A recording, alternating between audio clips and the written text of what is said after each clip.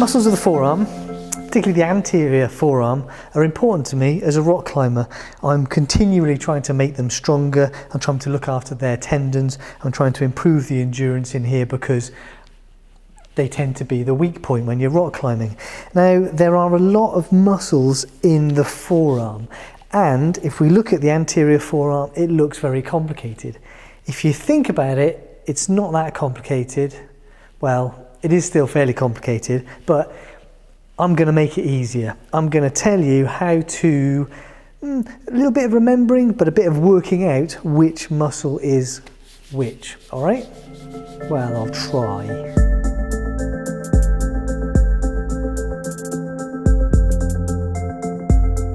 Okay, I've got 3 rules, 2 rules and then a little bit of it. Anyway, you'll see me do this whenever anybody asks me to identify a muscle in the cadaver or on a model. I go through this process. First rule, what does the muscle do? And in the anterior compartment of the forearm, it's going to do a couple of things. It's going to flex something, or if it's running between the ulna and the radius, it's going to rotate the radius about the ulna. So it's going to cause pronation or supination. First rule, what does the muscle do? Second rule, where does the muscle run to? So it might be running between the radius and the ulna, but those are rare. It's more likely to be running either to the bones of the wrist. So the wrist is the carpus, so it's going to be running to a carpal bone, or it's going to be running to the digits, either one of the fingers, the digitorum, or the thumb, the pollex.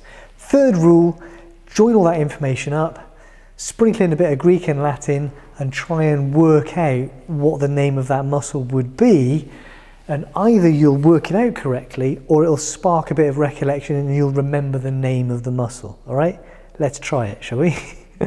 Okay, what have we got here? Right arm, okay. So I can see a whole bunch of muscles running down here. First of all, let's get this one out of the way. This is over here. This is actually crossing the elbow.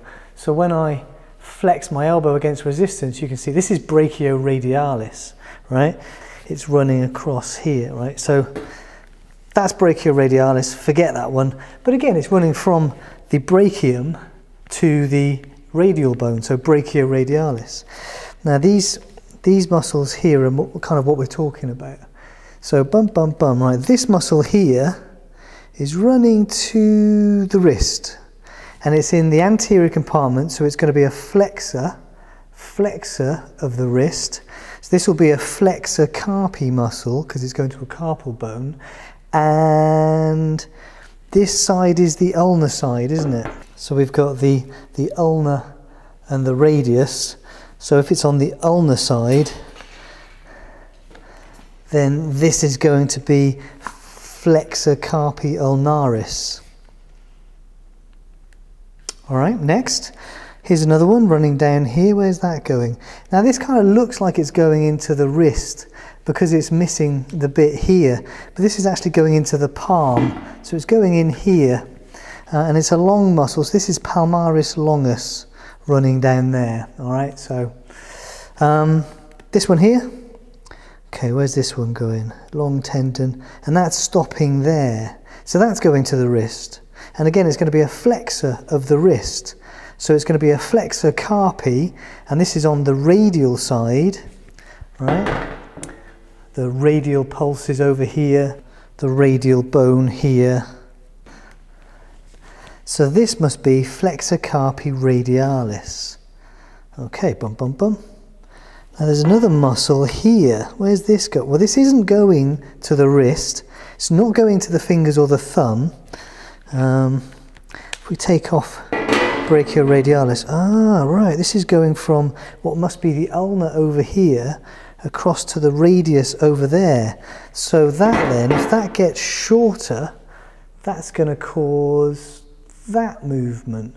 So this must be a pronator muscle.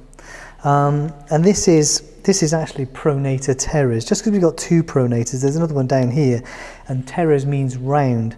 So this is the round pronator. Bum, bum, bum. All right, that's the first layer done. What can we see here? Well, here's another sheet of muscle here. And this looks like one big long muscle. I can see down here, it's becoming a number of tendons that are running through towards the fingers. This is a big muscle, lots of tendons coming off it, going to the fingers. If it's in the anterior compartment, then it's going to be a flexor. If it's running to the fingers, it's going to flex the digits. This will be flexor digitorum. Now there are two flexor digitorum muscles. There's a superficial one and a deep one. This is the first one we've come to, so this must be flexor digitorum superficialis. And that's all I can see here. Right, if I take that off, then the next layer, we've got another bulk of muscle here underneath these nerves and arteries. And that bulk of muscle, I can just see some tendons starting to form here, which are deep to those tendons there that we've cut away of flexor digitorum superficialis. So these tendons are again running out to the fingers here. So this is the next layer of flexing digit muscle. So this will be the deep layer. Another word for deeper is profundus, right? Deep. Profound. Deep, right? Profundus. Deep. So this will be flexor digitorum profundus. Flexor digitorum profundus. That's going to run to the fingertips.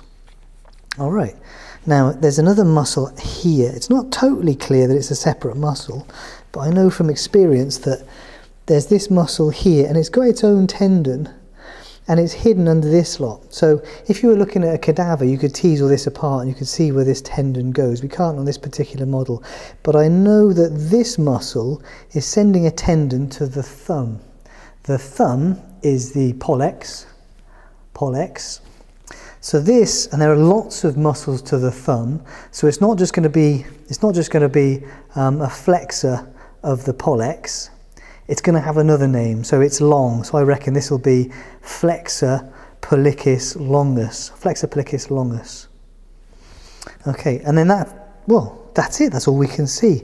Now I know if we were to take away these other muscles, we'd find a flat muscle here running between the ulnar and the radius again, and that would also cause this movement. So it would also cause pronation, and because it's a flat kind of square or rectangular muscle, this gets called pronator quadratus. Bam! Done. That's it. Those are the muscles here in the flexor compartment of the forearm. What about the extensor compartment? Yeah, the extensor compartment is a bit more complicated. And we'll come back to that another day. All right?